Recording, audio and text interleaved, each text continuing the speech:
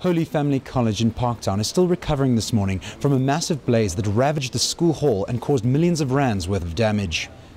Ash and rubble, melted light switches and smoking wreckage are still being doused here by emergency services workers. The main hall's obliterated, and just to repair the roof I got a quote for over R1 million, so it's quite a lot of damage. All the classrooms underneath have been damaged, and then this hall sort of Art Deco style, and so it's quite a valuable heritage site as well, and a very good example of that kind of architecture, and so that would be another big loss. Emergency services say it's still unclear what caused the massive blaze, but it's understood that the fire may have begun inside the hall as the roof fell inward.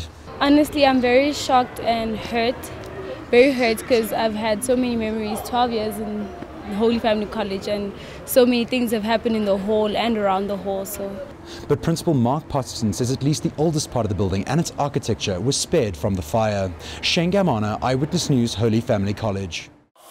Eyewitness News, in touch, in tune and independent. For the latest, log on to ewn.co.za or ewn.mobi.